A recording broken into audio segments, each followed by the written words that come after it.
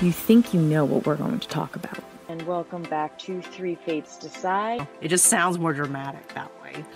All right, so this week we are going to be talking about... But just when you least expect it, we changed the game.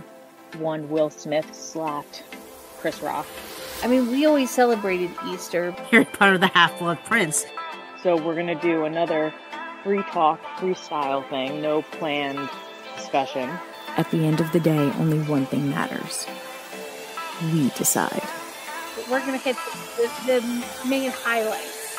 That is the thing, like what we were saying back in that episode. A quick recap. Three Fates Decide podcast.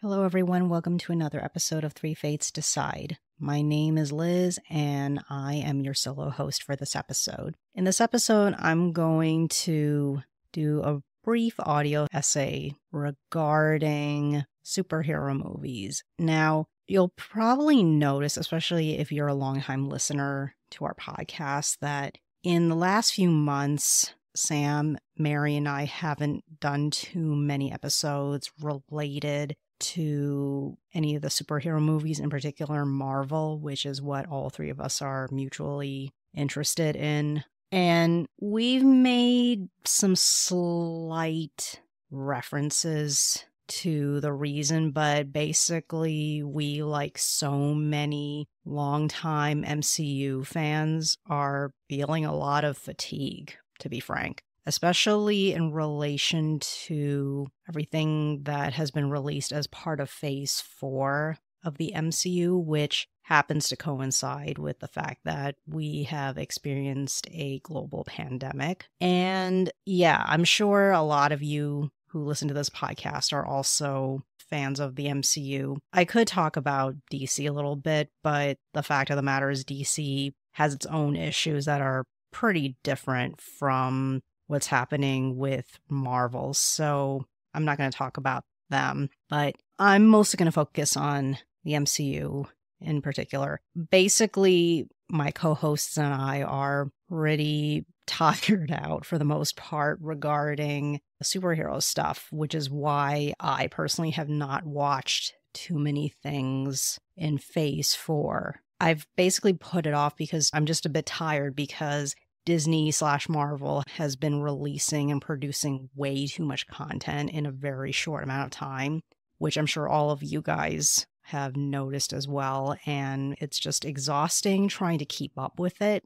But the thing also is that not only is it way too much content being released in a very short amount of time, but another complaint that I have, and I'm sure plenty of you guys also have, is the fact that probably half of the stuff that got released in Phase 4 have no connection to the multiverse storyline that they are very clearly trying to establish. And the thing is, that was one of the things that made the Infinity Saga a lot of fun to watch. Not only did each of the movies act as really good stories to watch as like separate movies, and in some cases trilogy for certain superhero characters or whatever, but they still tie into the whole saga that they were building up with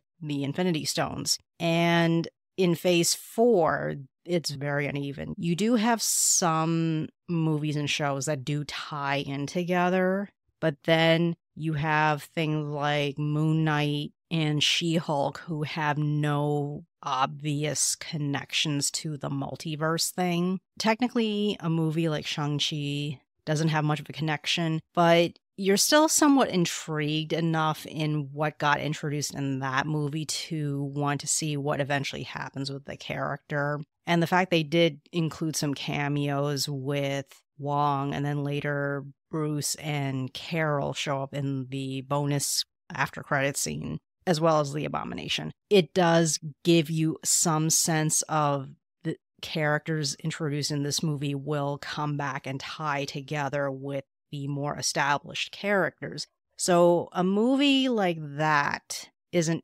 too bad, but then you keep getting more material that just doesn't really seem to fit in, and you're left very puzzled. I did do some bit of research on Marvel Comics, so I do have some general ideas like who some of these characters are that they're introducing to us. And from that perspective, I'm willing to give those characters a chance in terms of how they're going to fit in to the narrative and to future projects. But I'm sure for a lot of people in the audience, you're just straight up confused. Who are any of these people? What do they have to do with anything? At least in the Infinity Saga, when they did start introducing you to characters that you don't know, you either get a really interesting origin story for them, or they get introduced as minor characters in a movie with more established characters, and then you get an expanded story later, which is what they did with Black Panther. We met T'Challa in Civil War, and then after that, we got a Black Panther solo movie, and we recently got the sequel to it. Same thing with, you have the introduction of Vision and Wanda in Age of Ultron. They made many appearances through the rest of the saga, and then you get WandaVision in Phase 4, where you get a more concentrated look of the two characters that you didn't really get to have in the movies. The way they introduced characters to the audience in the Infinity Saga has been pretty good, but with Phase 4, it's very uneven, and I think the online criticism that had been building for the last year regarding Phase 4 is finally getting to Disney and Kevin Feige, because based off of some of the various articles that have come out in the last 2 to 3 months, and also Ant-Man's box office results, is making it very clear to the powers that be over on the Marvel side of Disney that the strategy they were doing in Phase 4 is clearly not going to work if they do something like that again in Phase 5 and 6. There had been some rumors I heard about that there is a bit of chaos at Disney Studios regarding how they are going to handle Phase 5 and 6. Because, of course, at San Diego Comic-Con, Kevin Feige does his big presentation on the upcoming projects related to the upcoming phases. But of course, he didn't put very solid dates. They're just like estimated dates, or he was just very vague about when they anticipate certain projects being released. But from what I recall, the timelines he was revealing in that panel were overly aggressive. Quite a few people actually commented online about how the schedule looked way too aggressive, and it's way too much content coming out in a matter of a 1 to 2 year period. And I remember chit-chatting with a bunch of other fans online, and we all groaned a bit, collectively speaking, when we saw the rough schedule he released, because we were like, oh my God, they're going to just dump stuff in front of us again, like what they ended up doing with Phase 4. And I'm probably not going to watch like half of it for another 5 years or something, because I just don't have the time or patience to sit there and watch all of this stuff. And the thing is that, like I said earlier, if there's no clear connections between the projects, which would make it worth the time and effort to watch everything, then I'm just not going to be motivated to watch it within that time period that you're releasing it, because it's just too much. And not to mention, there's plenty of other content being released. Like, actually, for some of you listeners, as you are well aware, I did a very long solo episode related to the first season of House of the Dragon. And when that was being released on HBO, like new episodes of that every week for 10 weeks, I spent way more time focused on watching that than anything Marvel related at all. I didn't bother catching up on anything I'd missed. I didn't bother watching any stuff that was being released around the same time. Partially, it was, again, because of the fatigue.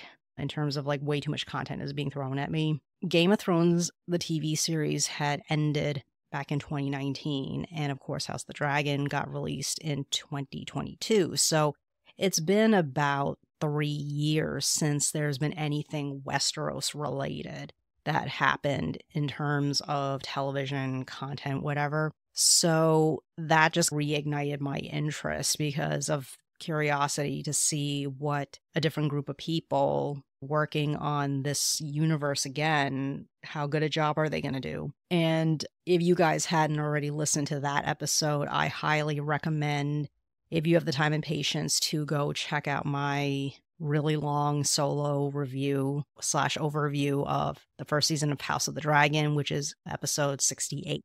So go look it up and check it out. And related to that, actually, I found out that even though they didn't put out a firm release date, the second season is going to come out the summer of 2024. Some of the executives involved in the show have made it clear that they don't want to rush the final product, as it were. So they're not going to try to force the production and post-production teams to get everything done for end of the year 23, because I think they want to make sure that the audience gets really good quality stuff when we watch season 2, so they want to give themselves more time to make sure that it turns out to be the best possible season 2 that they can make. And to be honest, just to segue back to the MCU, another criticism is the fact that some of the recent things that have come out in terms of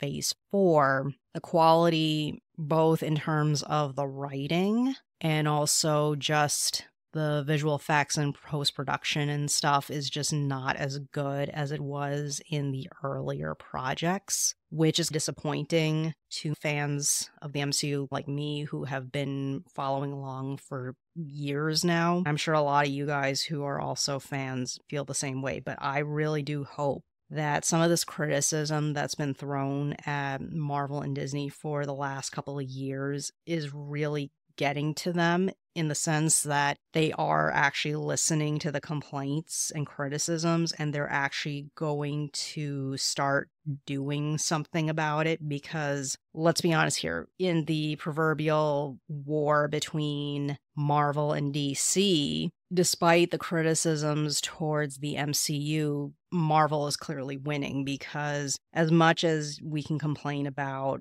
this, that, and the other with Marvel, at least Marvel has some kind of a plan going on, and they do have a track record of doing a really good job producing some very good content in the first 3 phases. And hopefully they are going to fix things for phase 5 and 6 going forward. But you don't remotely have anything like that at all on the DC side. And in fact, they are doing more or less a really rough, hard reboot of the whole movieverse that they created. And I don't think there's much evidence that they are doing any real connections between any of the DC TV shows and the movies, which is another negative thing for me personally about DC. I'll be honest, I haven't watched too many of the DC movies. Like, I've watched maybe a couple, but I haven't really watched too many of them. And it's because of the fact that they don't have those connections. Like, they make you have an incentive to actually watch all of these things because there are connections to each other.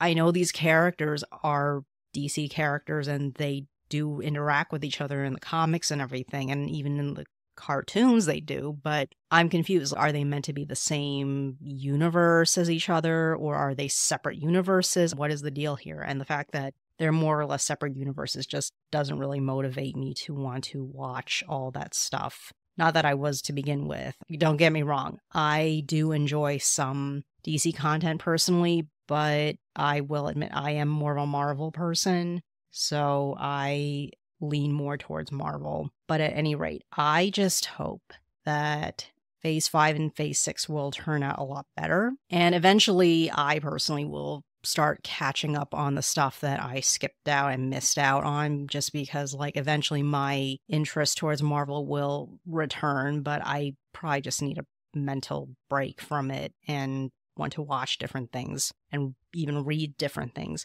which is why the next bunch of solo episodes you're going to hear from me are going to shift away from anything related to superhero stuff. Actually, for those of you who have listened to my previous solo episodes, aside from the one I did on House of the Dragon, I actually did some anime/manga related content. So some of my future solo episodes will be along those lines. But yeah, that's all for this episode. So before I close out, I just want to remind to some of you longtime listeners as well as newer listeners that we do have a website, which is 3fatesdecide.com. I periodically will do updates and changes to the website because I actually am the person who manages it. And whenever I do have free time, I do try to update and post new content. I may be working on some new